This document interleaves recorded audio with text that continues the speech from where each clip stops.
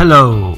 In this video I will show you how to print a document from Dropbox.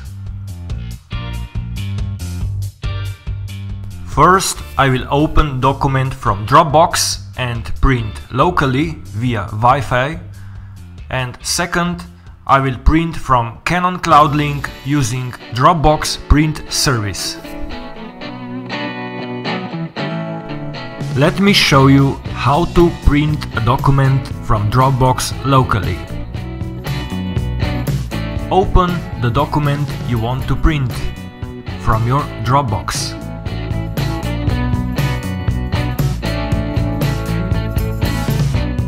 My printer is already connected in my local Wi-Fi network, so I will select Settings and select Print. I will use AirPrint in this case. From Android devices you can use Mopria or Canon plug-in print services.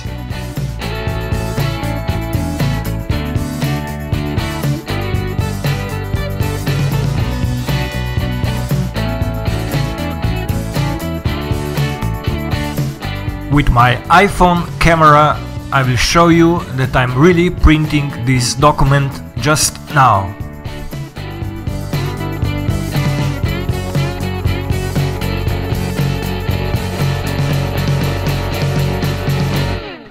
My document has been printed, and let me show you now the second option, printing from cloud. This time I will use Canon Print Inkjet Selfie app and go into the cloud menu. My printer is already registered to the Canon Cloud Link,